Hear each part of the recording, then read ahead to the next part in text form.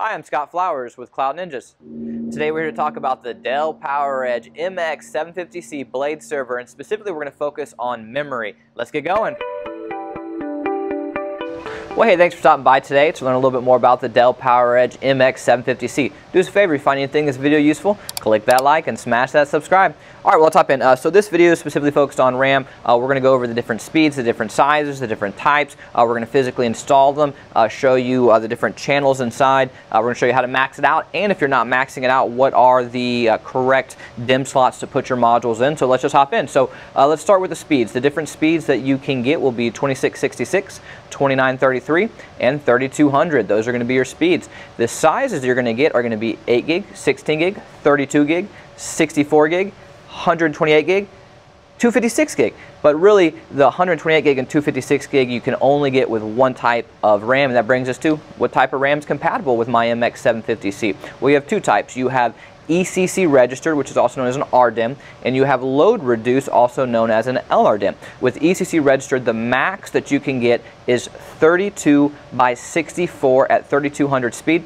which means you can top out at 2 terabytes. Whereas with load reduced, you can get 4 times the scalability. You can put in 32 256 gigabytes at 3200 speed and get all the way up to 8 terabytes. So there's some benefits as a whole with load reduced to just basically get more scalability. So sometimes people ask, which one should I get? And it really kind of depends on your plans with your system. So if you're thinking, hey, I might upgrade in the future, and you're only, let's just say, buying 16 sticks now, I would recommend buying 16 load reduced modules so that you can add even higher modules down the line, because you cannot mix load reduced and ECC registered. You have to have just one type of RAM in your system. They are not compatible together. So, all right, well, now that we know a little bit more about the RAM, the speeds, the sizes, let's hop in and show you how to actually upgrade this. But before we do, I'm going to grab my ESD gear and be right back.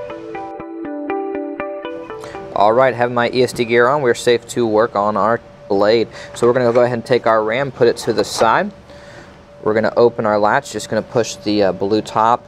We're going to slide this down, pretty much like any chassis you've been in before. So before we hop in, I want to point out a couple of things as a whole. So this is CPU 1, which is going to control the 16 DIMM slots up here. This is CPU 2, which is going to control the 16 DIMM slots down here. They are color coded, so you can see that it goes white, black, white, black, white, black, white, black. White is the start of the memory channel. Black is the second slot in the memory channel, which means there are 8 memory channels per CPU and 16 memory channels between the two CPUs as a whole for the 32 DIMM slots. And the channels are important. People ask why, what's the importance of the channel? So essentially, you want to, if you're only, let's just say, putting in 8 or 16 DIMMs as a whole, you want to make sure that you're installing them in the correct slots, which will be all the white slots. You will not actually start using some of the black slots until you get to the point where you're going past 16 DIMMs. And the reason being is you just want to have the max performance as a whole. So you want to have your DIMMs evenly spread out across all the channels, so all the channels are performing at once at an equal performance, and you don't overload a few channels as a whole. So that would be the correct configuration. So now let's go ahead and start pointing out which slots. So for starters, one thing that's very important is this air baffle or air shroud right here is going to have everything labeled on here. It might be tough to see on camera, but it shows that this is CPU 1, shows this is CPU 2. It shows what are the DIMM slots. It shows that if you come over here, this is A1, and what I'm going to do is I'll take this out. I'm going to set it right here so that we can see a little bit better.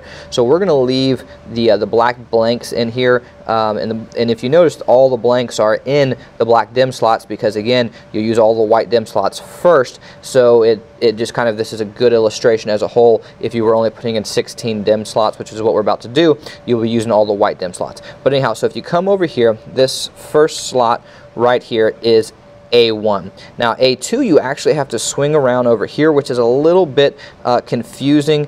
So this white DIMM slot right there is A2. Then you have to swing back around, and you're actually going to skip over a white slot and go to this outside white slot, and that is A3. And then same thing when you swing back around over here, this outside slot is A4. So I'll go over that again. You go A1, A2, A3, A4. And then you're going to swing back around over here, and this is A5.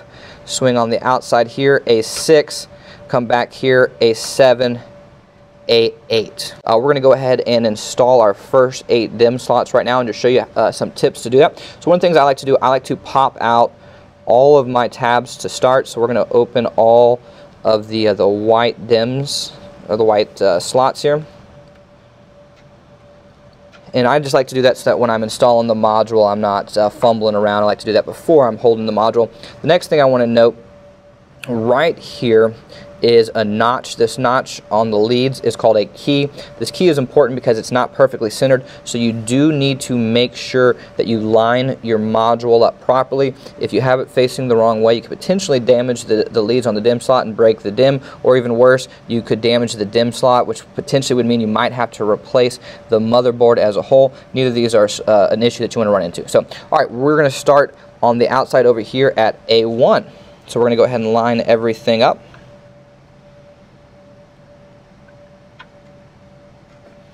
So one of the things I always like to point out in all of our videos, when you're installing a module, right now it looks like the module's in there, but really it's not fully seated. And a common user error that we see all the time is someone thinks they have a bad DIMM and it's really just not fully seated. So we'll tell people to rotate their DIMMs around and then they end up properly seating it in a different slot. And really it's just about seating. So I'm going to go ahead and show you right here. You're going to hit these 2 clicks. And what will end up happening is most of the time someone will push it in, but not all the way, and the tab will be just slightly hanging and not fully in. And if it's not fully in, then it doesn't pull the lead all the way down to make a firm connection with the DIMM slot. So that's something we always stress the point of, because it is a very, very common user error. So now we're going to come over here and we're going to line up A2.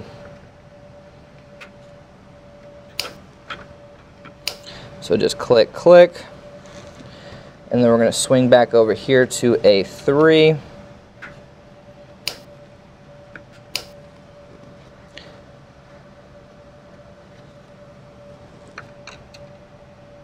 And really this is actually a very quick process in real time. If you were upgrading this and you're just wondering how hard this is to do or how long it's going to take, I mean really you could knock out this whole chassis in 5-10 minutes. It's a very easy process. I always say videos like this online make it a lot easier too, to show you how easy it really is to do it and which slots to do it. So now we've done A5 and we're going to swing over here to A6.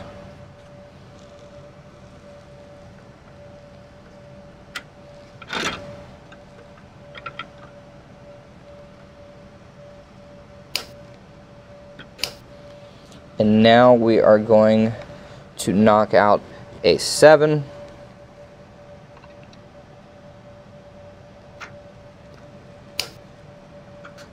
And A8.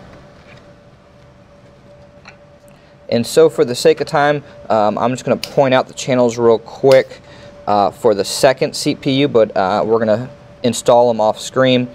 So if you look at the second CPU, and again it's labeled right here on the air baffle, but I just want to point them out as a whole. The first white, or I shouldn't say the first, but the first slot is B1 over here. You're going to swing back around, B2, B3, B4, B5, B6, B7, B8. So they're in the exact same format, but this is just the second CPU size. So now we'll go ahead and install these off screen. Alright, so we filled up CPU 2. We've installed 16 modules. We have this all loaded up. Now again, you can max this out and just fill this up completely with 32 slots and get all the way up to 8 terabytes, which is pretty awesome. But this is just what we're building out for a customer right now. It's just going to be 16 DIMM slots. You know, if you made it this far, hey, click that like, smash that subscribe. If you're looking for any custom built servers yourself, whether that's a blade, a rack mount, a tower, a workstation, we do Dell, we do HPE, Supermicro, IBM, Cisco, we do new, we do used. We would love the opportunity to earn your data center or your home labs business. Please email us at sales@cloudninja.com. That's sales@cloudninja.com. Thanks for stopping by. Take care, guys.